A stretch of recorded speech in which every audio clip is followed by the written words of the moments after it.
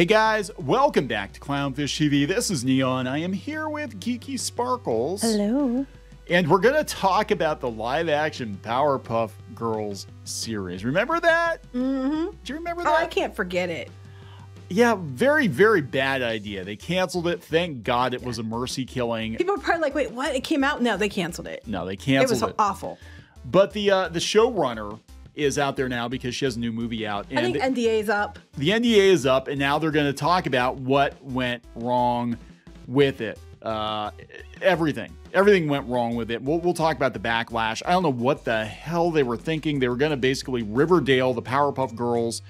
Not a good idea. Really not a good idea. Now, apparently now they're bringing the show back with Craig McCracken in charge, a new animated version. That's what I heard. So when they were kids. Yes, when they're kids. Yeah, he didn't like this version either. He was not happy with it. He didn't like this, and he didn't like the 2016 version. So you know what I'm saying. But when you sell a show to a company like Cartoon Network, you don't know what's going to happen to it. Like, we could get a weird-ass live-action Steven Universe someday. I hope it happens, I do, too. I hope so. I hope it happens. I do. I really do. Anyway, let's talk about this. Before we get into it any further, please subscribe for more pop culture news, views, and rants, guys. You get woohoo if you do. Woohoo! This is coming from TheWrap. Geeky found it this morning. Diablo Cody. Is that really her name? Diablo Cody? Who knows? I don't know, it sounds like a username. Diablo Cody was really bummed. Live-action Powerpuff Girls series got scrapped. We wanted to do something kind of weird. Yeah. No. You did. No. Yeah. She made some comments, and I was like, no. No. It would have probably been easier to do a straight live-action adaptation of the existing show. She said, yeah, it was too far removed from the Powerpuff Girls. Now, for those of you who don't... So far removed. For those of you who don't remember...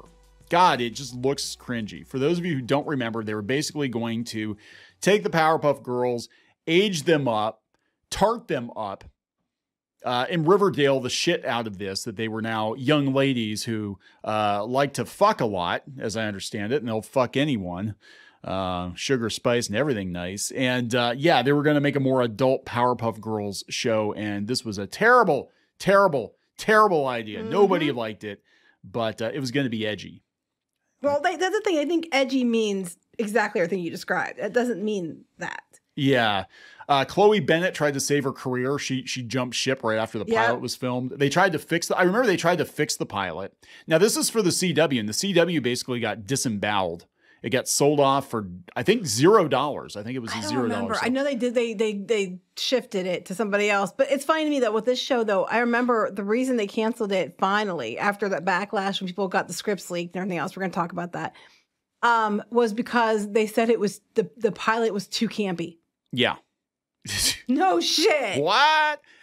Yeah. So she's talking to TheWrap ahead of Lisa Frankenstein. I did not realize that was her. Actually, Pinky Boo was kind of interested in that. But that's going to be coming out in a week. So of course they have to bring it up. Like, hey, Diablo Cody, we remember you. You're the idiot that came up with the idea for the Powerpuff Girls live action movie. She said there were honestly a lot of issues. It's a bummer.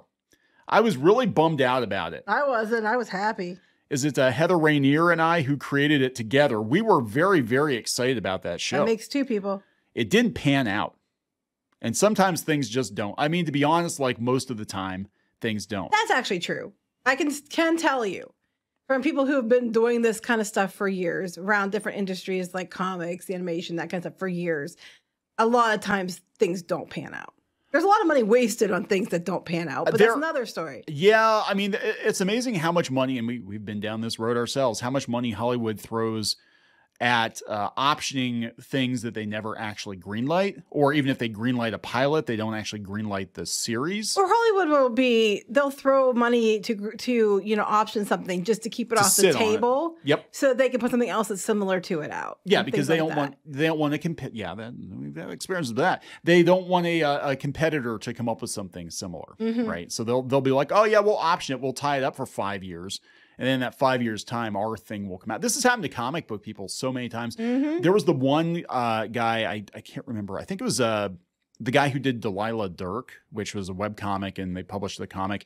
And he was all excited that Disney optioned his stuff. And I remember thinking to myself, I'm like, no, oh, my dear sweet summer child. They did that just to sit on Delilah Dirt because it was very similar to Indiana Jones, which they own, and they probably don't want a Delilah Dirt. Well, I'm sure it's been released now. That was years ago, and they never did anything with it. Shocker. Nothing against Delilah Dirk. I'm saying no. I think it's a very good comic. I do. I think it's a good comic. We thought, what they were probably optioning it for was not if they were going to go in a different direction. If it had been 5 years later, they probably would have done it. They probably would have gone all in because a female-led Indiana Jones like adjacent type thing. They would have, but at the time they optioned it, that wasn't all the rage. It was a few years before 2014. So anyway, they're talking about little is known about the plot. That's not true. The script's out there. Yeah, we have it. Beyond a log line at the time that it was set to follow heroines Blossom, Bubbles, and Buttercup as the disillusioned 20-somethings who resent having lost their childhood to crime fighting. But apparently it was about more than just losing their younger years. Their virginity? Well, that apparently comes up a lot too. Okay. So the idea was that the Powerpuff Girls were adults, and they were really disillusioned because they felt that they had almost been exploited. They were like child stars when they were young superheroes. And so they hadn't really used their powers in years. And then Townsville was under attack once again, and they realized they had to get over their differences and reunite. So the Umbrella Academy, basically. It's the Umbrella Academy. But it gets better. Okay. Cody notes that it was fun to write about the trio at this age and figure out how they'd handle Gen Z problems. Oh my God, nobody wants that. It's by somebody who's nowhere near Gen Z. But that it did make things harder in terms of getting the show out of the gate. And then they talk about Craig McCracken didn't like the show. No. I think just in general, making the Powerpuff Girls adults was a challenge because it would have probably been easier to just do a straight live action adaptation of the existing show. But we want to do something kind of weird. Yeah, and it was weird. It seems the weirdness didn't translate for the network executives, though. Mark Pedowitz, which we laughed about multiple times. He saw the pilot. He thought it was too campy. They were going to redo it, and it wasn't going to work. But this next comment, though, is what sums it up for me. Okay. Cody added that, like with any beloved piece of IP, there's a fan service involved, and trying to make fans of the original happy definitely adds a whole layer of difficulty to it. It was tricky to navigate. Nobody wanted this. Diablo Cody. No one wanted it. Fans were like, what the hell is this? It was different, tricky. No one wanted it. Like, literally, everybody was mocking the hell out of this. Nobody wanted it. I mean, people were trying to make it out like, you're just against the Powerpuff Girls being gay, because some of them are gay now. Oh, no, because that's what they always do. Buttercup. I think was it Buttercup that was gay? I don't remember. Here's the thing. At this point, if they're going to do an IP, they're going to take an IP that exists and they're going to redo it. I just automatically, no. There's going to be a race swap, a gender swap. Someone's now LGBTQ for no reason, and all that stuff. Yeah. So they said when the script leaked, and we'll talk about that because she said that there were multiple versions of the script that were leaked, and we don't know which one it was, if it was real or not. No, actually, it was real because people posted pages, some of the cringier dialogue from it, and it got taken down. So it totally was real. When they do that shit, it's real. But thankfully, the entire script, the February 9th, 2021 revision, is still out there on the Internet Archive. So here's some of the lines from this script. This is like the beginning of an episode. So yeah, it starts out with a fast forwarding. We have teenage Buttercup texting her girlfriend until 3 a.m. She thinks I'm seeing other girls, Blossoms, because you are. So not just LGBTQ, but LGBTQ plus skank. Yeah, plus cheater. So apparently she's like skanky, and they talk about drinking. They talk about, hungover. Bubbles is passed out on the floor, hungover. So so nobody wants to see the Powerpuff Girls being highly dysfunctional as washed up child stars. This sounds like a Saturday Night Live skit. It does. So they said they talk about, like, where were you at all night for Bubbles? He broke into the zoo again and he made the flamingos drink Hypnotique, whatever. And then she You're a big drinker, aren't you, Geeky? Yeah, I'm not. Just, such a lush. So they're talking about getting suited up, and then I'm not wearing that Buttercup. I'm not wearing that dress anymore. It's compulsory heterosexuality. Oh my God. Because don't you know, if you aren't straight and you're a woman, you don't like dresses. Dad freaks out if we do anything off model. He treats us like we're a product he developed. No one talks like this. But technically he did. He made you in a lab. So, that'll be the next thing. They'll undo that. They'll just be like, no, he was just like a deadbeat dad. You like kidnapped them or something and told everybody he made them or some stupid this shit. goes on. They're talking about like she's smelling her clothes because the crystal deodorant didn't work. Oh my Crystal God. deodorant doesn't really work though. I mean, I haven't used it in years, but I tried it once and no. But they go on. There's comments like this the whole way through it. It was like, you can go find it for yourself. Yeah, I will actually put a link in the comments and I'll pin it if you want to go out and look at this train wreck of a script. It's real. It is real because they took it down. But again, it doesn't matter now because the CW's effectively dissolved at this point. And this thing is deader than dead. And this is going to be one of those weird ass what ifs, just like Kevin Smith's Superman. What if Kevin Smith made Superman with Nick Cage? People wondered for years. We got a little bit of that in The Flash. And well, they didn't do it justice. They did not do it justice, to be honest. It looked like they did it just to be as a joke. As a joke. Yeah. Actually, Nick Cage didn't like that. He didn't. He was like, I was all like AI, CGI. Like, what the hell? I wanted to be Superman. I named my kid after Superman. Why can't I be Superman? I'm sorry, Nick Cage. You can't. But everybody thought this was a disaster. There's so many drafts, so many different versions of scripts by the time they go into production. Well, that is true. It's possible what leaked was maybe, I guess it could have been the shooting script, but also could just be a remnant from development. But you did, wait. You guess.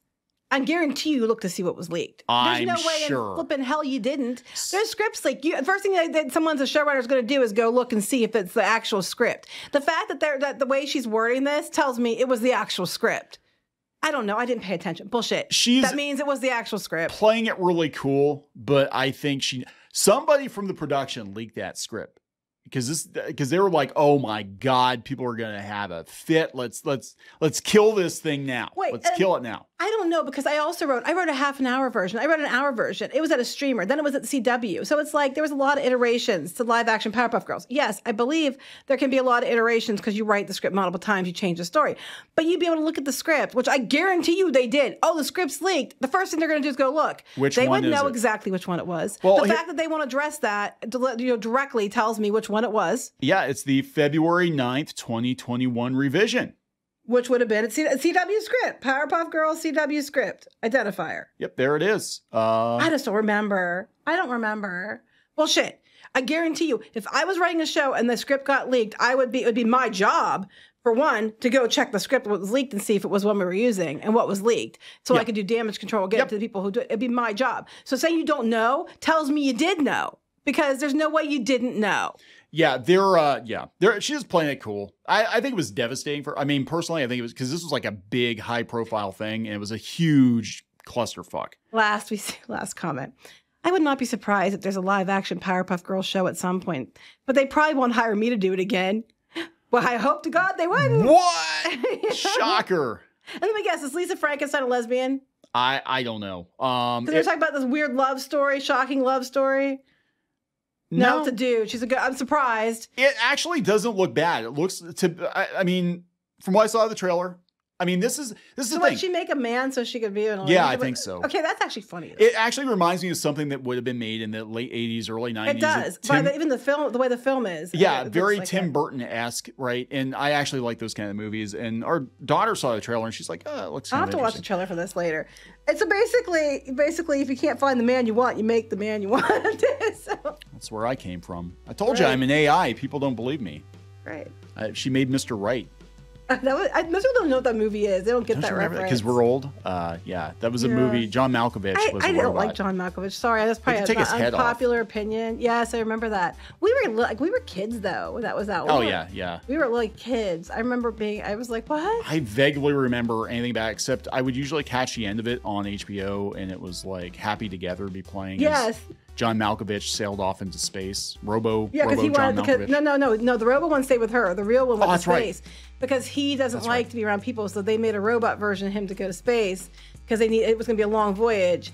And it ended up the robot fell in love with the girl, and he stayed behind. And then the real one that was supposed to stay on Earth went instead. Oh, that's right. That's right. Because he doesn't like being around people. Well, that's what happened to me. So I'm the robot version. The real me went to space a long time ago.